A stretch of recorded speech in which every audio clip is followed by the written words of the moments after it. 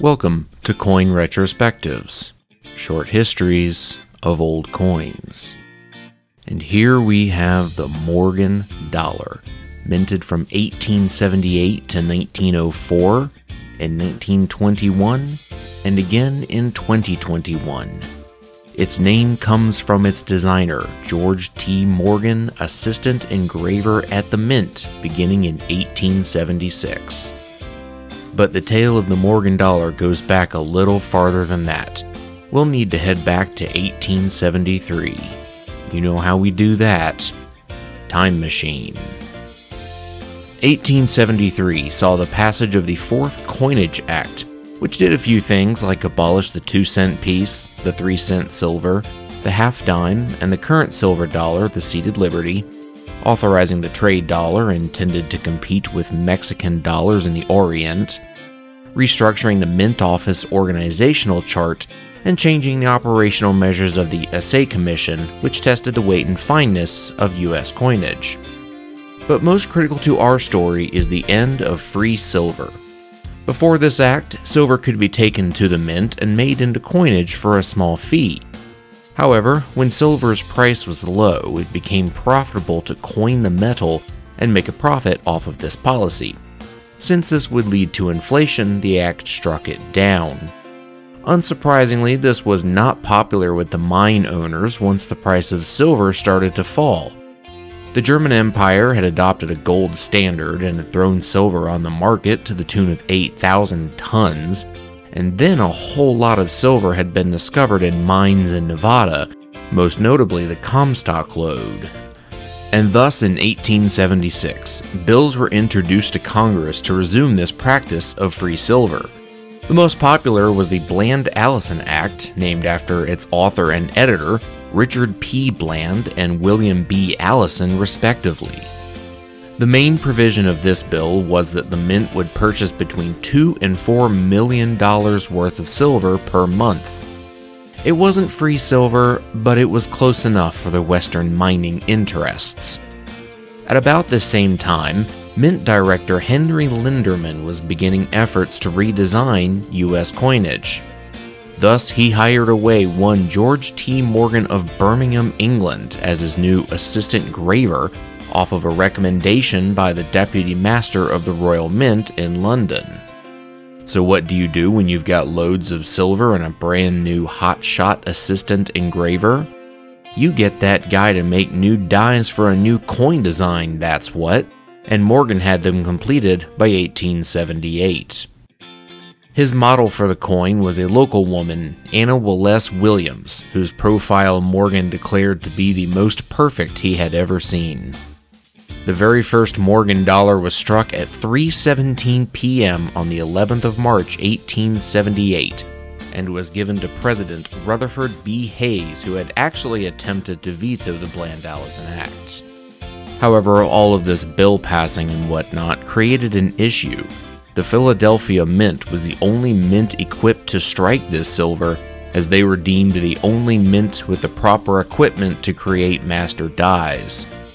While the Carson City, New Orleans, and San Francisco mints did eventually get their dies, the Philly Mint had to cease production of most other coinage and work some overtime to catch up with the new quota. This had the side effect of making a lot of early 1880s silver coins with no mint marks, i.e. those minted in Philadelphia, much rarer. What the mine owners were doing here, of course, was profiting off of the treasury at the expense of the public. As silver prices continued to fall throughout the late 1880s, they began to hound Congress to make the treasury buy even more of their silver, and thus was born the Sherman Silver Purchase Act of 1890. This money-grubbing piece of legislation increased the amount of silver that the Treasury had to buy to 4.5 million troy ounces each month. It also made the Treasury mint 2 million silver dollars each month until 1891, and made payment to the mine owners in coin notes, which were redeemable for either gold or silver at the Treasury's discretion.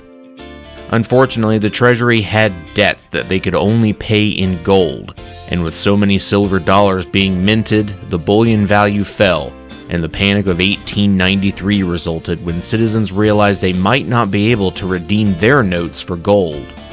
President Grover Cleveland called a special session of Congress to repeal the Sherman Silver Purchase Act, and the remaining supply of silver was used to mint other coins until 1898, when Congress mandated the rest of the silver was to be used to mint Morgan dollars. This continued until 1904, when the bullion was exhausted and the Morgan dollar would rest for 17 years. Enter 1918 and World War I. As one of the German government's last-ditch attempts to turn the tide of war in their favor, it began to convince Indian citizens that British banknotes could not be redeemed for silver. This led to British silver beginning to run low, and as such, Nevada Senator Key Pittman introduced the Pittman Act, authorizing the U.S. government to melt silver dollars and sell the bullion to the Brits. 259 million melted silver dollars were eventually sold at the cost of $1 per troy ounce. The act also required bullion purchases enough to mint more silver dollars, and with the peace dollars not yet ready, the Morgan dollar was brought back for one more year in 1921. This is the only year the OG Morgan was minted at the Denver Mint, as it opened in 1906. Morgan himself, now chief engraver, had to create entirely new master dies, as the originals were destroyed in 1910. The history of the Morgan dollar doesn't end here, though. As Walter Breen puts it, though the Morgan dollar was dead, the corpse wouldn't stay buried. In 1962, an individual walked into a Philadelphia bank and redeemed a silver certificate. In return, they received a Morgan dollar. Which Morgan dollar remains unclear, but it was a rare coin. Eventually leading to folks showing up with wheelbarrows to redeem their silver certificates in hopes of getting more rare Morgan dollars, this uncovered four formerly scarce dates: the 1898-0, 1902-0, 1903-0, and 1904-0. This run on silver eventually led to the end of the silver standard in the United States in 1964. A lot of the Carson City minted Morgans were held back, though, and the General Services Administration was provided with $10 million to market and sell the coins in 1970. The GSA conducted mail bid sales totaling $107 million in revenue. Today, these Morgans are collectively known as the GSA Hoard, and their marketing increased interest in numismatism by a significant amount. And of course, in celebration of the 100th anniversary, the Morgan was once again minted in 2021. And once again, I'm using a stock photo here as I'm too cheap to buy one. If you are interested in giving me one, I would be very grateful, and you can even put it on your driver's license that you are an official Morgan donor. The Morgan dollar is 90% silver and 10% copper, with the mint mark above the words $1 on the reverse. The multitudes of varieties, rarities, VAMs, and other numismatic delights is far too numerous to list here, so I'm just going to go over the funniest one, the Hot Lips variety.